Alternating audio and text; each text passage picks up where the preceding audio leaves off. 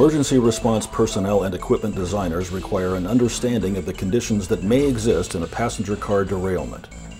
Rescuing passengers in a tilted rail car is a challenge, and in order to meet that challenge, the FRA sought a means to provide an environment for both training and research on evacuation procedure and equipment.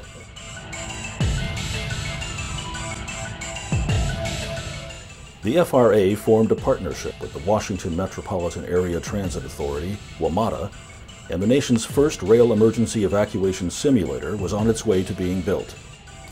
Funded by the FRA, designed and built by ENSCO Incorporated, and located and maintained at WMATA's Emergency Response Training Facility in Landover, Maryland, the Rollover rig is the only one of its kind in the United States. The WMATA training facility, located at the Carmen E. Turner Training and Maintenance Facility, was created to train fire, rescue, police, emergency, and transit personnel.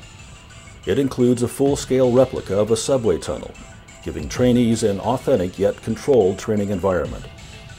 It now includes the nation's first and only passenger rail car evacuation simulator.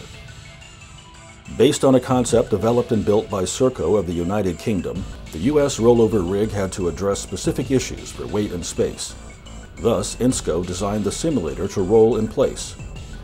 The system uses 3 custom-made steel hoops, a push-pull winch, and specially designed polyurethane rollers mounted to custom foundations, all designed to cope with the heavy load of 82,000 pounds. New Jersey Transit donated a retired Comet 1 commuter rail car for the simulator. The simulator was built over a period of 18 months.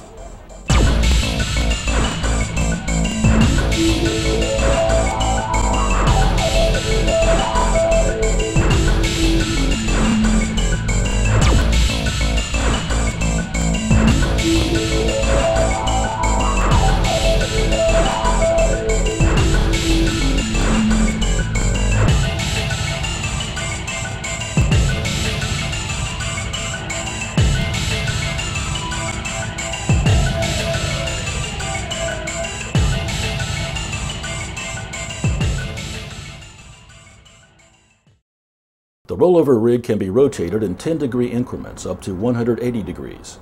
It can be turned fairly rapidly to reach 180 degrees in 2½ minutes and then locked in place. The FRA will use the simulator to evaluate interior design safety of intercity and commuter passenger rail cars to better protect occupants during an incident. The simulator will provide a means to evaluate levels of emergency lighting, types of signs, emergency windows and doors, and other factors affecting egress time. Metro, which shares 33 miles of common corridor rights-of-way with MARC, VRE, and Amtrak, will use the rig to help train fire, police, and other first responders on the complications associated with a rail car on its side. The simulator is available anytime to fire, police, and rescue departments. Several individuals and organizations contributed to the successful construction of the FRA evacuation simulator. The FRA Office of Research and Development funded the project. The FRA Office of Safety and the Volpe Center provided technical advice.